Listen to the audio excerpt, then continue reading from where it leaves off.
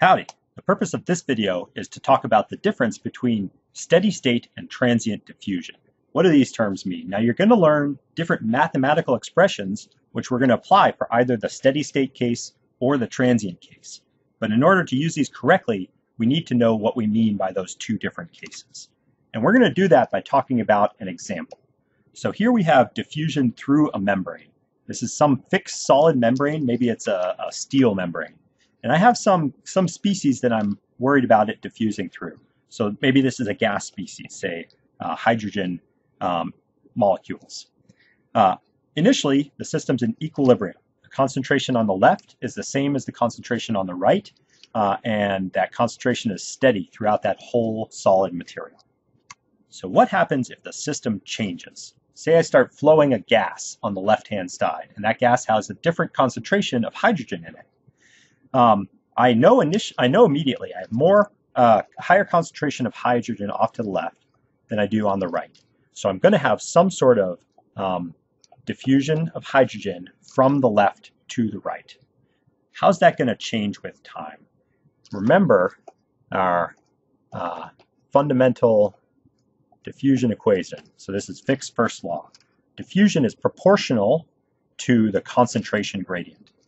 So initially, I have a very, very steep slope over here. So the diffusion flux is going to be relatively large across this particular plane. What about over here on this plane? In this case, the slope is essentially 0, and so I essentially have no diffusion from the left to the right. So what that means is that if I let the system sit for some short period of time, I'm going to start increasing the concentration in this intermediate region, right? I have a high flux on the left side and a small flux on the right side, so the concentration in between those two is going to have to increase. So let's do this again. What happens now? And again, I can look at the slope at various points, right? And so here I have a relatively steep slope, so the flux is still relatively large here. My slope has increased in this plane, but it's still relatively small. So again, I'm going to increase the concentration in this intermediate region. And this is going to happen until I achieve a linear profile. So why is that? If I look at Fick's first law, the diffusion flux is proportional to the concentration gradient, right? So the slope is constant along this whole region. And what that means is the flux here is the same as the flux here. If I look at different planes in the middle of this membrane, it's the same as the flux here, and it's the same as the flux there, because the slope is equivalent at all those places. So in the next time step, the concentration is not going to change at all in these intermediate regions. So if I let this system keep sitting in time, material will keep fluxing, it'll keep diffusing from the left to the right, but my concentration profile is fixed. And the flux at a given position is also fixed. That's different from these initial cases, right? Here I'm looking at different time steps, and in each of those time steps, the profile changes. It evolves over time. So steady state is where I have a constant concentration profile.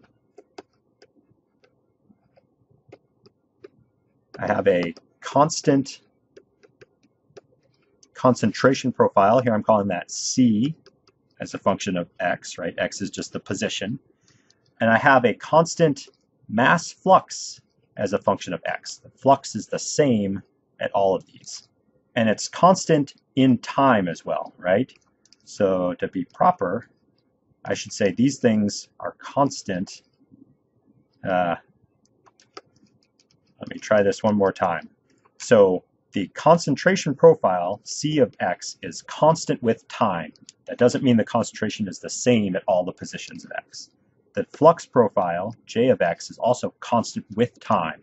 In this case, the flux is also going to be equal at each of those X positions.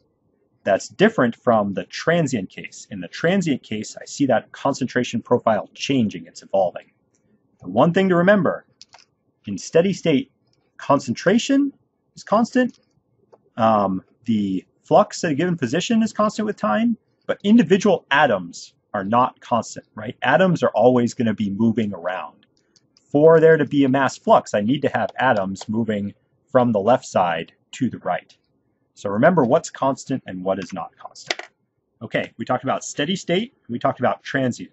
Remember the differences between these two things. Steady state means that my concentration profile is fixed in time. Transient means it's sort of evolving, it's changing over time. Atoms, however, are always going to be moving when I talk about diffusion.